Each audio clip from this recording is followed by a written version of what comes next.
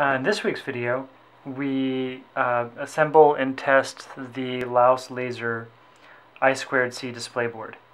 There's a couple of things that came up funky along the way. I couldn't find the exact navigation switch that was specified, so we have to do a little hack to make that work. And we've got to load the bootloader on there and load debugging and production software. So we're going to go through kit assembly. Most of that's going to be sped up, and the process of loading software onto it, and then we're going to test it along with the main board.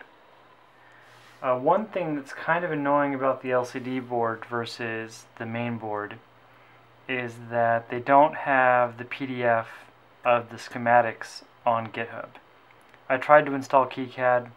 I use Mac ports on my Mac for all the open source stuff, and the KiCad support for Mac OS sucks. So tried to install it, didn't work out. I don't care that much. So I'm just going to go based off the images on the website. It's extraordinarily simple board. It is basically just an Arduino when it comes down to it.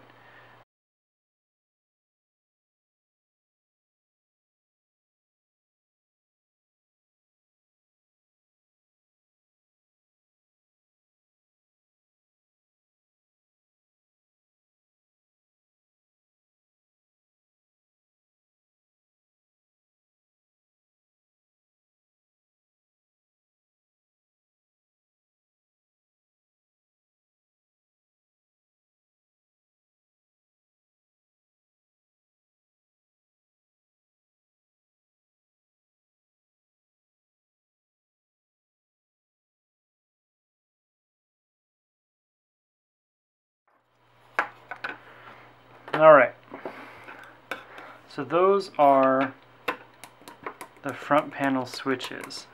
I think they had it at Mouser, but the navigation switch that goes in the center here, I didn't feel like doing a separate Mouser order just for one component. So I found the closest thing I could on DigiKey, which is a surface mount navigation switch,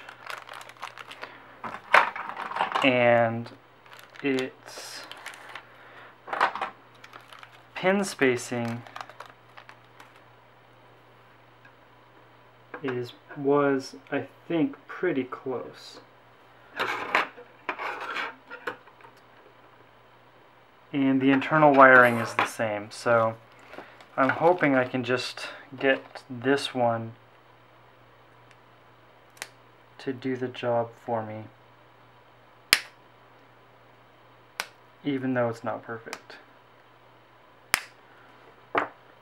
So it's not, I don't think that one's gonna work. They're wider than I thought they would be. But maybe if I fold these under, like so, I can get them to fit. Nope, it's not gonna happen. I'll just have to order that separately.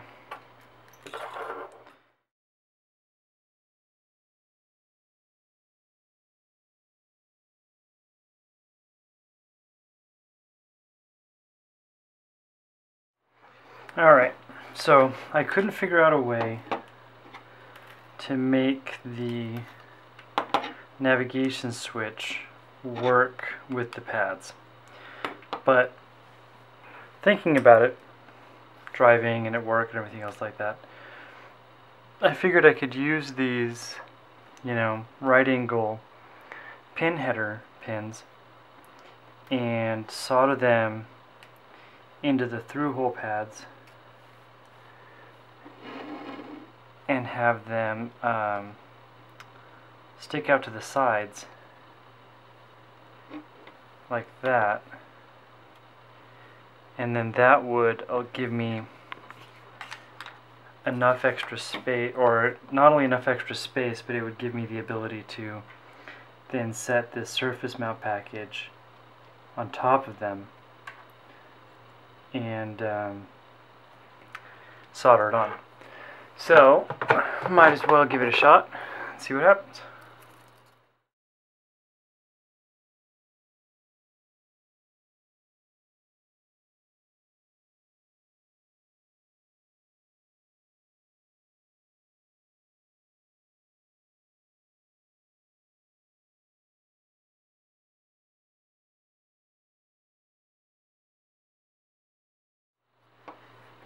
Okay, so that seems to fit on there pretty good. I'm actually fairly happy with that. To increase my chances, I'm going to use some flux. Make the whole area nice and gooey.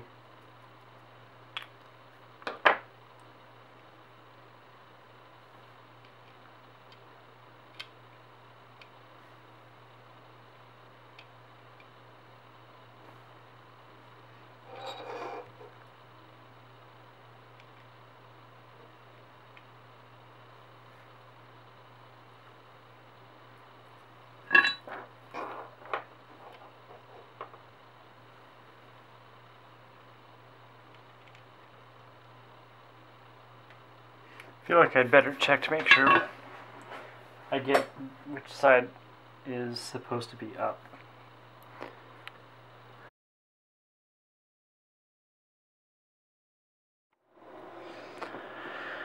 Okay, so with the bootloader installed on the AVR on the display board, just need to hook up an FTDI pinout compatible serial cable and upload the debug firmware using Arduino.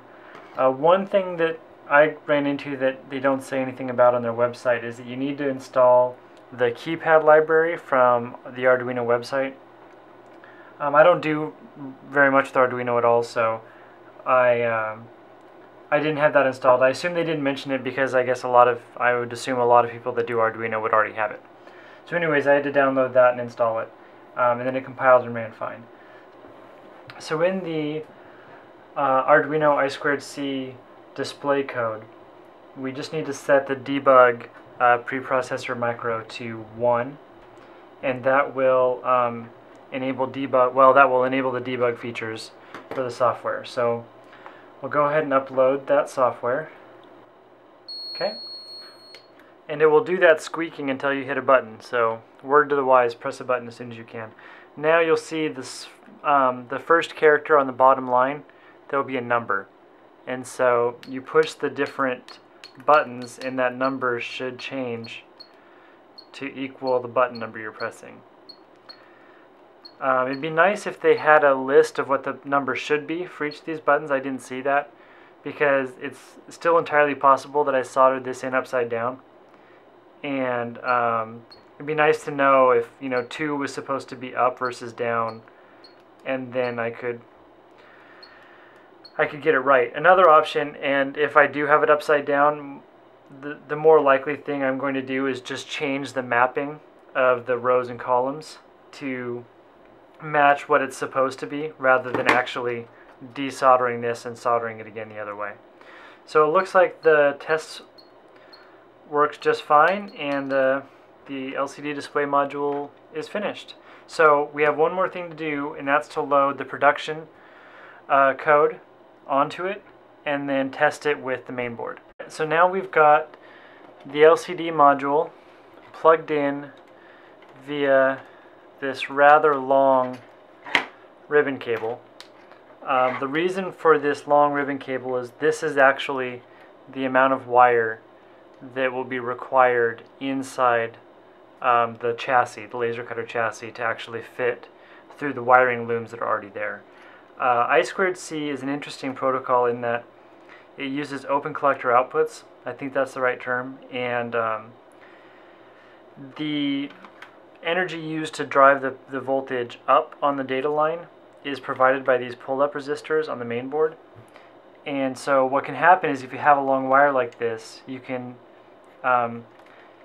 generate a lot of capacitance in the wires, and as well as other effects. And if you have the high data rate on I2c, then you can get signal corruption. So it's good to test it with the amount of wire that's actually going to be used in practice. Obviously, this doesn't have a laser turning on and off around it, and so that could be another source of problems later, but for now this is a good test. So we have the test firmware on the embed, just like before. I actually didn't reprogram it. And it says LaOS IO test version 1.0. So we know that at least we're getting display data coming from I2c. And when I push different keys on the display board, they're red, and the firmware on the NXP is changing the text. So that's a good thing. Now when we open up the I/O test on the embed, we can do I for I2c test, and the display fills with letters. So that's cool. And we can still hit buttons. And sometimes they show up on this LaOS test program, but it seems like it's acting a little funny, and I'm not really sure if that's the expected behavior. I'm a little concerned that there's some kind of a problem with this long of a connection. But we'll know when this stuff gets installed. So that's actually the culmination of all of the assembly and test of the main board and the display board. Next week's video will be tearing out the old controller and reinstalling this new controller into the laser. So we talked a little bit about the schematic in the end of the LaOS test board, so we're going to be applying what we decided upon there, and it should, fingers crossed, go really smoothly. See you next week.